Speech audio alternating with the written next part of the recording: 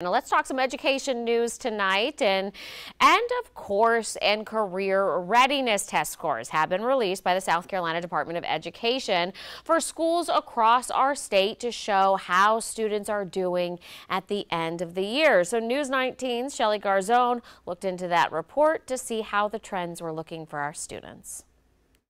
We are doing better overall with English 1 or the English 2 exams. So the English EOC scores to me look higher across the board for everyone. Sherry East, the president of the South Carolina Education Association, tells me EOC subject teachers have a unique experience when it comes to test scores. These biology teachers and English 1 teachers and algebra teachers, they're getting scores back in the summer or at the beginning of the next school year. There's nothing they can do to help those students. And there's also no feedback given on what standards or what parts of the biology test I need to work on as an educator. What parts didn't my students pass? What parts do I need to make sure that they do better on next time? According to the scores released by the South Carolina Department of Education, the passing rate across the state in Algebra 1 improved from 45% in 2023 to 51% in 2024. English 2 passing rates increased from 67% in 2023 to 70% in 2024.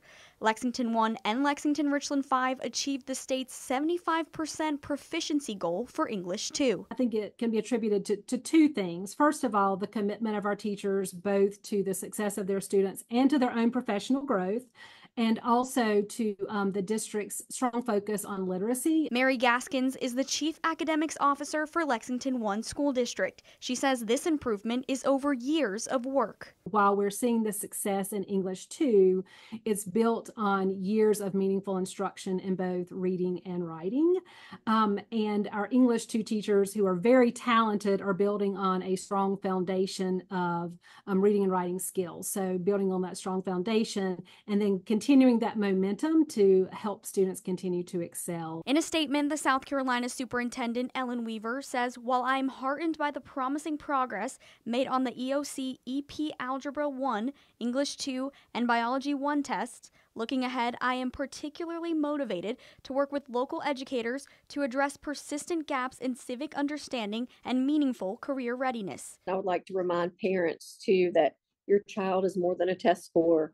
You know, they may have passed biology or passed history, but not passed that EOC.